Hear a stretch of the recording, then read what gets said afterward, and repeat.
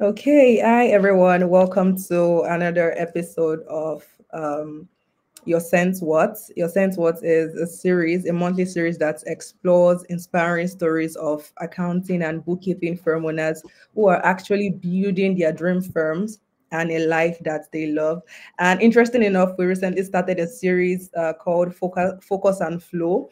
It's ADHD success stories in accounting, where we get to talk to accounting and bookkeeping firm owners who have been diagnosed with ADHD, or they feel like, oh, I think I have this thing, and get to know how they manage productivity. And today we have the incredible Blake Oliver. It's such a great honor to have you here, Blake. And Blake is a CPA and is also the founder and CEO of Earmark. And it's such a great privilege to have you here today, Blake. How are you doing today? I'm doing good. Thank you. Thanks for having me. Happy to chat Yeah. about this. Same here. I was reading your LinkedIn post about having ADHD, and there was a part where you mentioned that you didn't know till like maybe 20 years after that you actually got diagnosed when you were 10. Do you mind just walking me Yes. through that process? I was like growing up like for you when you were like 10 or when you were around that age. Yeah. So when I was 10, I was having some trouble in school and I was not happy. And my parents weren't really sure what was going on. I was bored. That was, I think, what I felt at the time.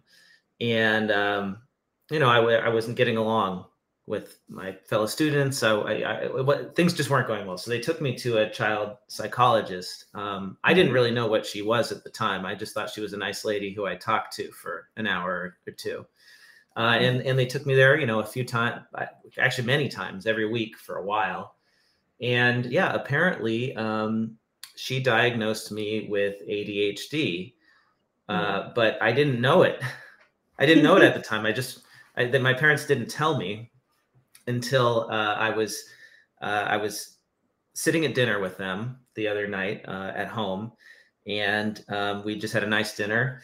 And I was saying, I've been watching a lot of TikTok videos about ADHD, and this Interesting. sounds really familiar to me. And my mom said, "Oh, well, yeah, you have ADHD." And I said, "What? How is that? What? What's going on?" And she said, "Yeah, when you were 10, do you remember we took you to a psychologist and she diagnosed you?" And I said, "But nobody Wow. told me." And my dad said, "Well, we felt like at the time that it was better if we didn't tell you because you'd get through Mm, it." mm. And I did change schools at that time into a different program, and that helped a lot as well. Okay. But yeah, it was a surprise. Interesting. Oh my. So would you say when you got diagnosed then, did you later like had to go to maybe go to another hospital to have another diagnosis or something like that? No, no, it was just this one psychologist, child psychologist, and she recommended that I switch into a different program in school. She actually tested me and found I qualified for the GATE program in Southern Okay. California, which is a gifted and talented program. And there were some really brilliant kids in that, and it just stimulated me a lot more. Basically, um, the pace was fast enough where even though I wasn't getting any accommodations for ADHD or anything like that, I was Mhm. happy. Yeah. Interesting. Interesting. Did they give you any what is it called now? Maybe medications to manage the condition, or was it just the switching into another program that worked for you? It was just the switching. My Oh, parents were very against medication, and I think at the time a lot of people were. There was I think this is 30 years ago. There was yeah. much less acceptance of medication, and the medications weren't that great. I think the only option was Ritalin, Mm. and so at least that was the one that people knew. And you didn't want your kid on Ritalin, I guess, Mm-hmm. was the attitude. And so my parents said, we'd rather just not treat it. I mean, Interesting. putting me in the other school program was their way of putting me in that program was the other way of treating it. I totally Yeah. agree because I remember when I was in high school, my grades were like they were a mess. Like I was a mess in class. Then I had to switch to like another state entirely, and they were like, Is this the same Rachel that we knew like 2 years ago?" They just like saw a different part of me. So I totally agree with the switch. I totally agree with the switch. So now bringing Yeah. this into the accounting profession now, how would you say you've been able to manage ADHD in a profession that requires, high level of detail and focus? Hmm. So that's always been a challenge for me in school. Starting in elementary school, even from second grade, I had a planner and I would write down every assignment, everything I needed to do in that planner because I realized when I was young, that if I didn't do that, I Mm-hmm. would I would lose track of it. I'd forget things. And I still do. I misplace things all the time. I have to have a system to keep Mm-hmm. track of my keys and my glasses and my wallet, right? If I don't have a special place to put everything and I always put it in the same Mm-hmm. place, I cannot find it. And so kind of works that way for work as well. I actually credit this system for helping me to start my own practice because once I started getting clients, I would lose track of the deliverables. What did I need to do for them? I have to run payroll on this day. I have to pay these bills on this day. I have to reconcile the books on this day. And for somebody with ADHD, tracking that in your head, Mm-hmm. right, as you know, is very difficult. It's Yeah. impossible. So I had to make a system for it. And so my system was checklists, calendar reminders, and it was almost like I was managing the work of somebody else because in a way I Mm-hmm. was, and that actually is what helped me scale my practice. And I tell everybody that if you want to grow an accounting firm, you Mm-hmm. have to get everything out of your head and into a True. system where somebody else can do the work. True. So in a way, the my uh, disability, if you will, actually enabled me, it forced me to create these systems that everyone needs to create if they want to be a business owner and not simply an employee of their own accounting firm. Um, Mm-hmm. and so, yeah, that's my system is checklists, workflow, Amazing. uh, Amazing. writing everything down, documenting every process when I do it. That's my Amazing. system. Amazing. So now bringing this into like your daily affairs now outside of work, what's can you run me through your maybe like your self-care routine? What's your self-care routine like? Well, so I don't do well in long blocks of work time. I've always Ooh. struggled to sit in my office all day long. So I work in short spurts.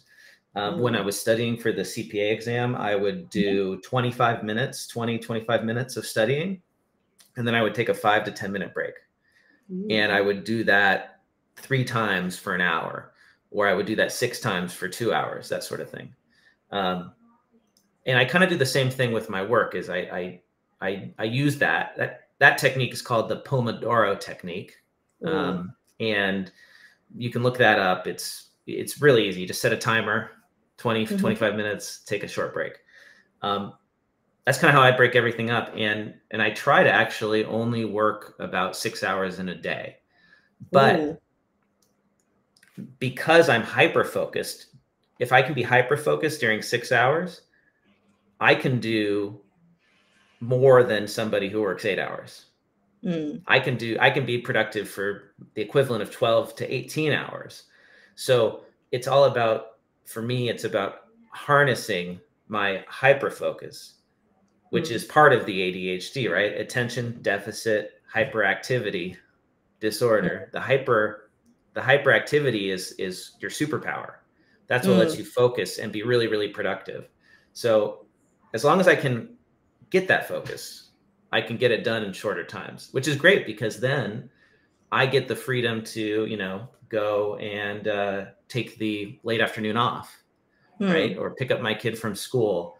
And so that's how I like to work. I like to work in like really focused sprints I as love it. opposed to just like sort of like somewhat productive though for 12 hours. I love it. I love it. So would you say that ADHD has contributed maybe positively to your work and your approach to problem solving? Yeah, I would say it's definitely been an advantage in many ways. Mm. Also a disadvantage though. Like I struggled to fit into a traditional accounting firm. That was Oh. really, really hard for me. And I only lasted about a year because I just found like commuting to the office and sitting in that office for 8 hours or more every day to be very difficult. I don't like being in one place. I like to move around. Oh. So when I work for myself, it's nice because I can say, if I'm tired of, this office that I'm in right now, I can go to a coffee shop and work for 2 hours and get a change of environment. And that Mhm. change of environment stimulates my brain and makes me more productive. So um, I think it's about understanding your strengths and your weaknesses, and then building a job or a schedule that works for that, whatever that is. Oh, amazing. So in what part of, in your LinkedIn post, you mentioned that it fuels your creativity, right? Is there like a specific area where you say, oh, I think my ADHD got me in this in this area? Specific like examples of Yeah. creativity. Mm-hmm. Well, um, it was, I host a weekly podcast. And Oh, so sometimes my best ideas for the show, what we're going to talk about on the show, yeah. they come out when I'm not at my desk at all, when I'm out for a walk or when I'm swimming. Um, and so it's really important for me to get those kinds of like mental juices flowing by moving physically. I always like need to be moving to think. So when I take phone calls, I'll go on a walk, and especially team phone calls where I don't have to be on camera and my team understands this, right? I can go take a walk and they know that I'm focusing. That's how I focus. And that works really well for me. You have to live in a neighborhood with good cell service for this to work. True. That's very important. So true. So yeah. Yeah. So bringing it into the workplace now, and I'm thankful you just mentioned it. How do you think workplaces, especially not just the workplaces now, the accounting industry can be more supportive and inclusive of people with ADHD? So I think it means you have to, in my case, let people away from their desks. Hmm. You cannot expect somebody with ADD or ADHD to sit in a cube at a desk for 8, 10, 12 hours a day and be happy. So you're losing all those potential workers. So remote work has been fantastic for me. Hybrid work, remote work. I think those are policies that your firm can implement that will really help people who are neurodivergent. And it also improves the lives of your regular employees or your typical neurotypical employees as well, because they have flexibility. So I think that is like the first thing. The second thing is to look at timesheets, and I know that's a little harder, but I am the sort of person who is excited and stimulated by results. When I Hmm. hyper focus, I don't want to think about how much time I'm spending on something. Thinking about that takes me away from solving the problem. So for me, the best environment is a results oriented environment, not an inputs one, right? It's one where I'm measured on what I achieve, not how long I sit in the chair. Uh, Hmm. because because when I'm motivated that way, I can achieve a lot. Uh, but when I'm just told to, fill out a timesheet and that's what matters, then I do not thrive in that environment. So if firms Amazing. want to attract more creative types into accounting, which I think we need these days because there's so much change happening, then we've got to change how we manage people. We can't manage people based on the hours they're sitting in a chair anymore. True. Very true. Very true. So true. Oh my God. I've actually learned so much. I don't know if I would call myself someone that has ADHD, because I know I struggle sometimes to focus on specific tasks, but whenever I'm like in that zone, like I just get it done. But having this conversation has really like opened my eyes to some areas I'm not paying attention to. And the Pomodoro technique, you are the second person mentioning it right now, because Mhm. I've already done my research on it, but I've seen how it can help with time blocking and getting like work done. So thank you so much for sharing, Blake. Yeah, my pleasure. And I want to say that um, these are not just techniques that benefit people with ADHD. It benefits everyone because I think Mhm. everyone is better off when they are more focused. True. And it's easier to be focused in short bursts than all day long. It's impossible Mhm. to be focused all day Mm. long, unless that's your superpower. I mean, some people may be like that, but that's not Mhm. me.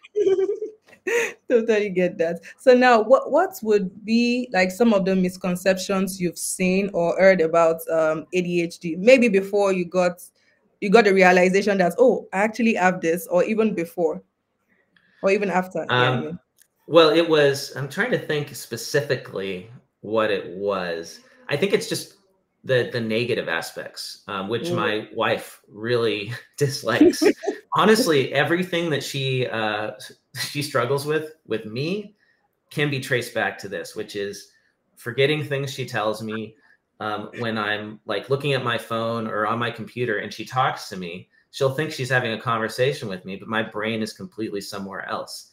So Mm. I've asked her to, like, if you're talking to me and I'm not looking at you, then assume that I'm not paying attention. Because there's a part of my brain that will just like sort of like talk back and forth, and I don't even hear what's happening. I don't even know how that happens. Mm. So forgetting things as well, like losing things. I'm constantly losing things. Like I said, I have to have a system, or I misplace my wallet. Like at least every month, I lose it, and I Wow. can't find it for a day. It's got to Wow. be. I mean, it's a, so I have one of these wallets that sticks to my phone now, right? So I can't lose my Oh, ID, right? that's nice. Um, it's about coming up with systems that help you, however your brain works. Amazing. So now to like my final question right now. What advice would you give someone struggling with ADHD right now? It can be an accountant, a bookkeeper, or generally people struggling right now. What advice do you like have for them? Definitely check out that Pomodoro technique if you've never done it. There's also a great book I recommend by John Briggs called The 3.3 Rule. And I did an interview with him on my Earmark podcast that everyone should check out. Go to podcast.earmarkcpe.com and look for the episode that's the 3.3 Rule. And he has outlined a way to manage a firm that Mm. uses these short bursts to be more productive. And it's not just for people who have ADD or ADHD, it's for everybody. Mm. Um, so my recommendation, I guess, is to learn your strengths and your weaknesses, like read about it, because I actually don't view it as a disorder. I know that that's in the name of it, Mm. but to me, it's just a different way of your brain thinking. And I've lived with this my whole life. And it's made me very successful, relatively speaking. Like I feel I wouldn't give it up. Maybe I'm actually thinking about like trying some of the newer medications to see if it helps, because I know there's ones now that can help you focus that don't have, say, the negative effects of like a Yeah. Ritalin. But I wouldn't give up my creativity for anything. Mm. I feel like that is what makes me entrepreneurial. So I would say, in short, my advice is to embrace it, to learn about it, and to design systems for yourself that allow you to get the most out of it while Mm. experiencing the fewest disadvantages. Amazing, amazing. Thank you so much for that. And I think I would definitely try out the Pomodoro technique, because I'm more of a pen and paper girly. Like just write the things I need to do down. Hmm. But I would definitely explore that technique. Definitely. Thank you so much, Blake. It's been a great time chatting with you. Thank you for sharing your stories. And because I feel like people that share their stories, they tell people that, okay, you are not alone in this. Yes, I'm going through this, and this is how I am managing it, and this is how I think you can too. So thank you so much for sharing your story. It really means a lot. Thank you, Blake. My pleasure. Thanks for the opportunity. Thank you. So I'll be ending the recording